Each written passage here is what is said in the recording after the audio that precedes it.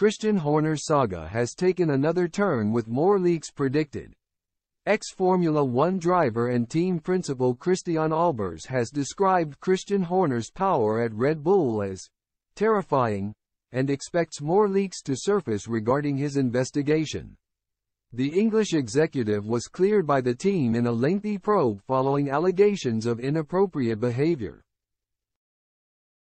Horner has since remained in his role, but his accuser, a fellow Red Bull employee, has been suspended with pay. Drama has surrounded the team since Horner's first steps on the F1 grid this season in Bahrain, with the futures of key figures Max Verstappen, Helmut Marko and Adrian Newey all increasingly uncertain.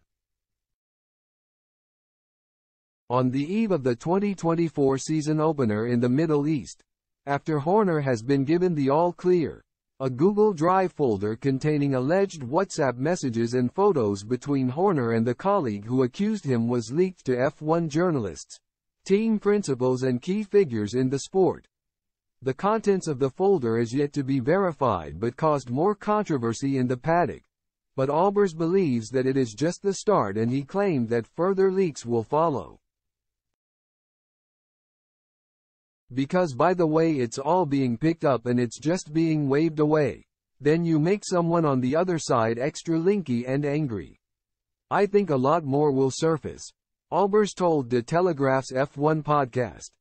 He added that it is terrifying how the team principal is still holding his position at Red Bull, adding, then still this drive and envy to still be able to get that number one position and just chop everyone's head off.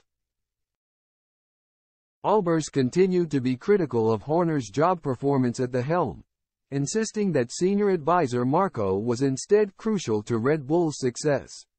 He continued, if you start looking very realistically, which drivers did he put in the car and which drivers did Dr. Marko put in the car, looking at success? With all due respect, all success formulas come from Marko.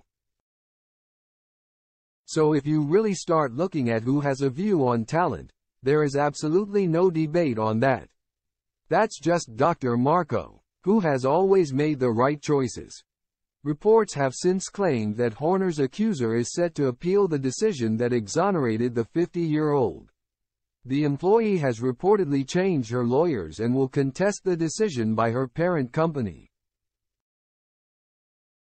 She has received support from Jos Verstappen, the father of Red Bull's star driver Max Verstappen, who expressed his sympathy after previously calling for Horner to lose his job. He has since told the Daily Mail, I sympathize with the woman, with all that she went through, but we will see what happens.